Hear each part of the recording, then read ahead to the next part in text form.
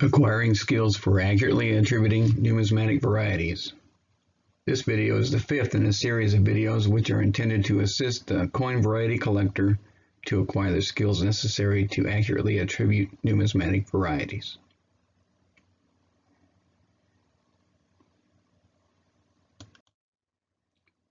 Die markers.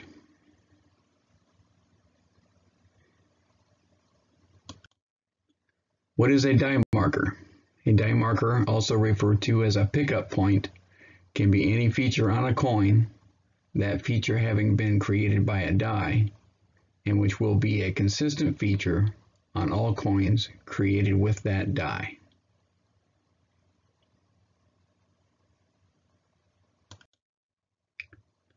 Die markers allow for the exact matching of varieties on a coin to known, already attributed varieties.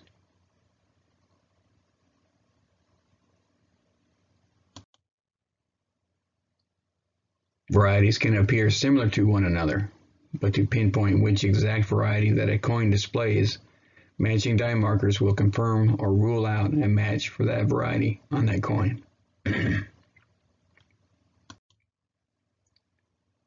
Die markers also allow for matching a variety on a coin to a particular die stage for that matching variety.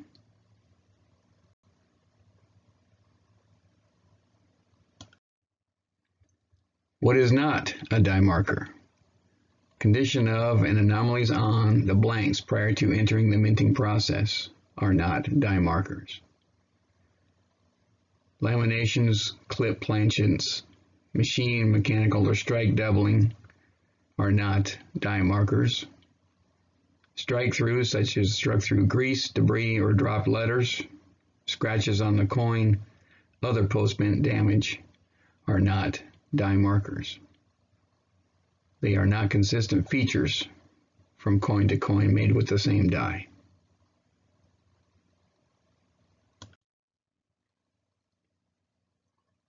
Mint mark position. Mint mark positions are not simply good for attributing repunched mint marks. They are also valuable in attributing double dies as well. Mint mark position can be determined by comparing the distances between the mint mark and the numerals in the date in a horizontal position from east to west of the mint mark under the date. Here in this image, imaginary lines have been drawn between the devices indicating the distances or the areas to be examined when determining mint mark position. Some denominations of coins have mint marks that are not near the date.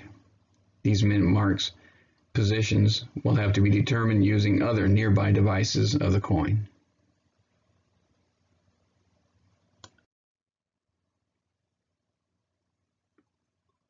Here's an example of what my computer screen would look like when I'm comparing mint mark positions side by side. Here I'm using the known already attributed variety, comparing the mint mark positions of between the date and the mint mark. Here is a snapshot from my microscope of the date and the mint mark, and a close-up of the mint mark with a little bit of the date showing. It is not necessary to draw physical lines either on your computer or on a piece of paper or anything. It's a matter of maybe using your pointer to do a straight line along these same areas to judge between your coin and the known variety. Here's a closer examination of the comparison. Using my mouse pointer, I'll draw a straight line and compare where this line meets the edge of the 9 and meets the top of the D. Is it similar here, and do they meet at the same place here?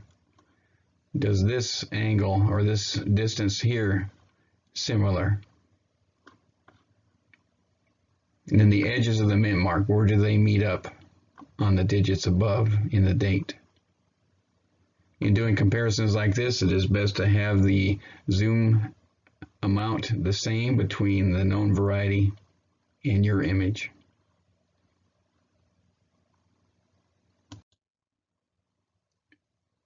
Comparing mint mark positions side by side, here's an example of doing that.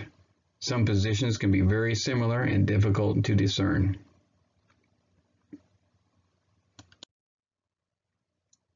Mint mark position and mint mark features they go in parallel as the first die markers to check when attributing repunched mint marks. Here you need to examine the features of the mint mark and then compare where your mint mark is in relation to the date on the penny. Detecting die markers. Some die markers, such as die abrasions, can be obscured by the condition of the coin, conditions such as toning or corrosion or post-mint damage. Some die markers can be undetected by microscope imaging and lighting. When microscopes cannot reveal any die markers, the coin should be examined with manual magnification and tilted and rotated beneath a good light source. Some varieties are so obvious that matching die markers, some or all, is not necessary. Such varieties can speak for their own authenticity.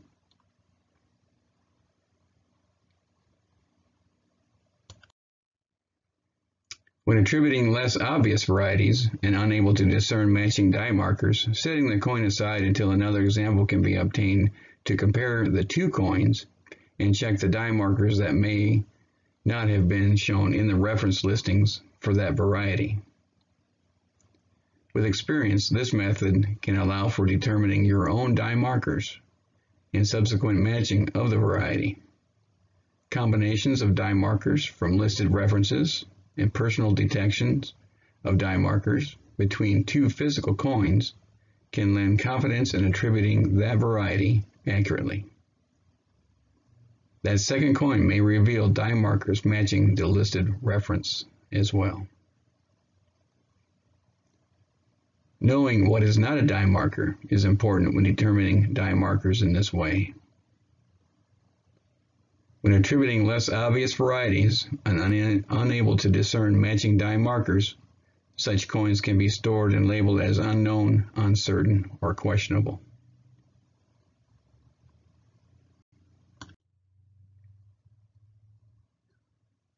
Here's an example of the computer screen when comparing a coin to a known variety.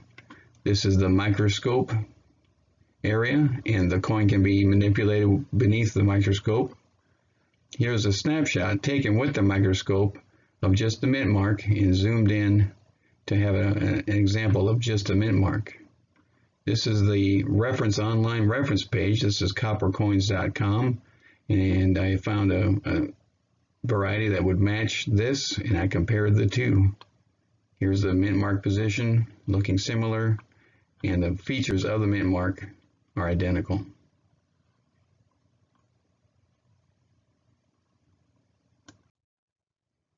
Types of die markers. There are intentional die damage, such as die abrasions. These are caused by abrasive tools used to refurbish the dies.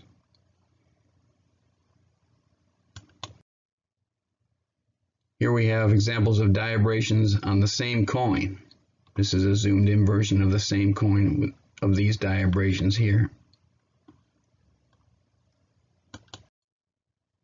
This is a second coin with less obvious die abrasions and very different.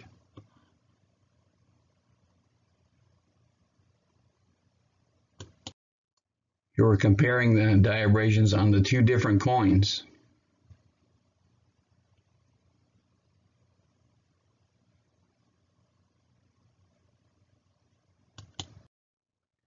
And these are the zoomed in images of those die abrasions on the two different coins.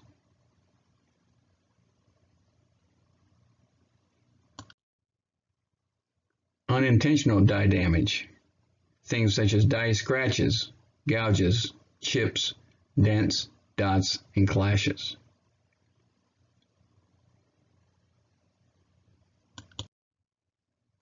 Here are examples of die scratches, a die gouge, and a die chip. These will be consistent features on the coin made from the same die.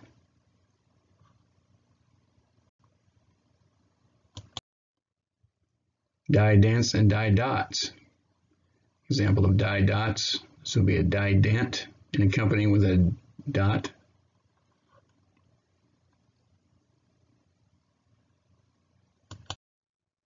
A dye clash, or in this case remnants of a dye clash, here on the left, also accompanied by the dye abrasions, where they would try to remove the entire clash but failed. This is a tilted dye clash in the back of a 1960 small date cent.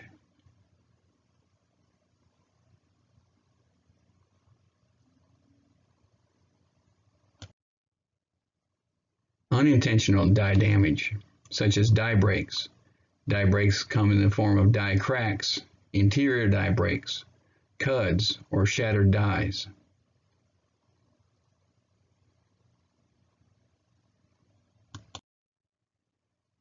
Here's an example of a dye crack in an interior dye break with a zoomed in image of what that looks like.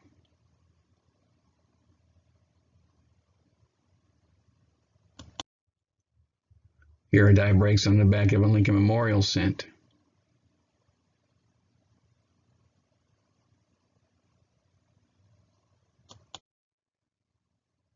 Dye breaks in the form of cuds. Here's a cud on the rim. Here's a rim cud on the obverse here. And here's a cud at the base of the bust on a 1966 Lincoln cent.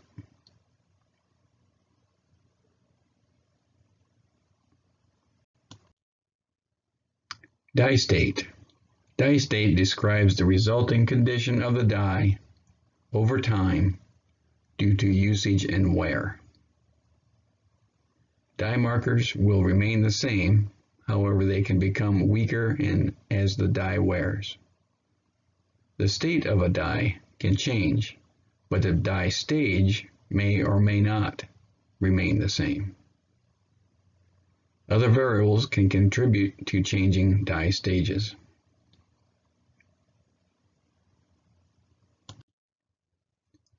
Dye stage. Dye stages describe the condition of the dye resulting from damage, where previously dye state was a result from dye wear. Intentional damage from refurbishing the dye, as mentioned previously, as well as unintentional dye damage and dye breaks, also mentioned previously. Examples of descriptions of typical dye stage. They can be very early dye stage, early to mid dye stage, up to late dye stage or late to very late, and then very late dye stage. Some dye stages may be labeled up to as many as A through L. Some variety attributors use an alphabetical stage labeling.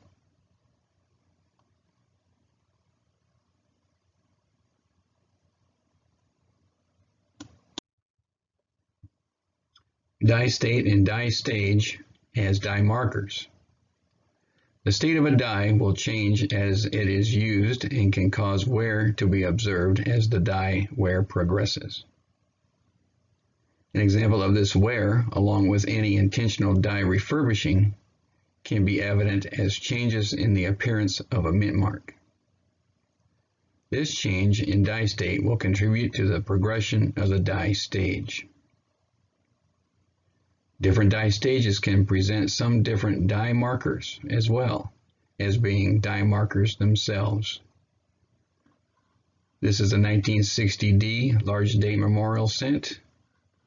These are all the same repunch mint mark number 3, but this is an early stage B and stage F and stage G.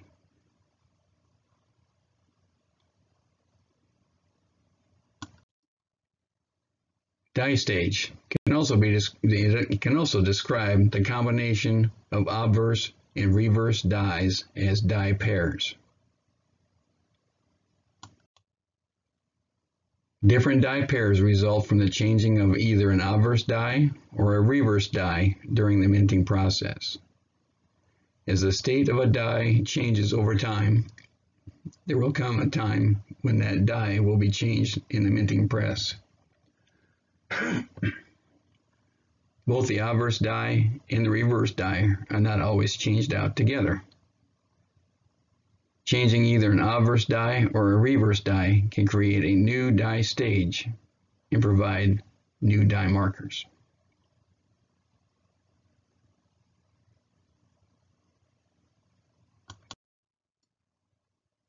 Using dye markers to speed up the hunt. If the variety hunter is searching brain uncirculated BU rolls of coins of the same denomination, same date, and mint, this method can help to speed up the hunt. This method will be most useful to the variety hunter that is not searching for mint errors. Mint errors are found by examining both sides of the coin. Starting the examination on the obverse and by taking note of dye markers such as abrasions around the area of the date or through Liberty on the obverse, and then examining the reverse, and if no varieties exist on either side, then one can assume that there will be no varieties on any coins with those exact same obverse abrasions. When this is the case, each coin that you come across like this does not have to be flipped over to examine the reverse, thus saving a little time and effort. In one roll of BU coins of the same denomination, date, and mint, there may be several different die pairs with a handful of coins each. Taking note of each of the different die pairs in the roll will contribute to the saved time and effort. Here we will be comparing two coins, coin A and coin B.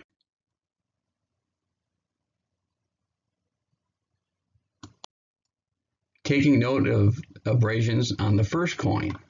Here we're examining the areas of the obverse here in Trust, Liberty, and in the date. Here are the abrasions in the 1 and the 9 of the date. Up in the Trust, there's some die scratches and abrasions in this portion of the word Liberty.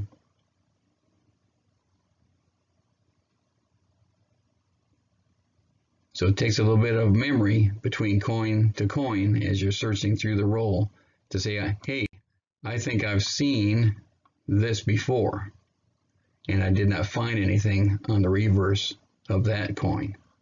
So here's the second coin, and we're finding the exact same abrasions on the second coin. So when we find this same abrasion or die markers, we can assume that the reverse will present no varieties there. That is not to say that a mint error could still exist on the reverse of this coin and the previous one. Mint errors occur regardless of the die. Die breaks, die scratches, die cracks, die cuts could be lurking on the back, on the reverse of the coin. Here we're comparing the two coins in these areas. In the word trust,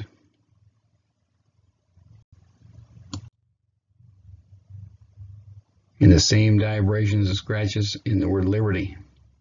I hope this has helped some of you out in speeding up the hunt. Happy hunting. In summary, in this presentation, we have discussed what die markers are, what is not a die marker, how die markers are utilized, types of die markers, detecting die markers. We demonstrated how to compare varieties and die markers to known varieties, define die state versus die stage, how die state and die stage can be die markers, and using die markers to speed up the hunt.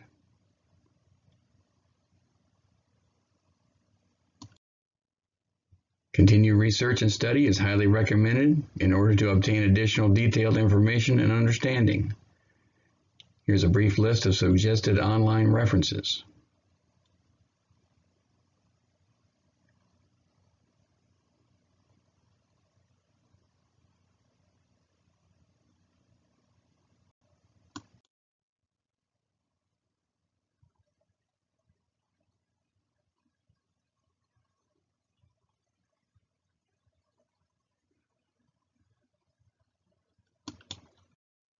Here's a brief list of some suggested printed publications.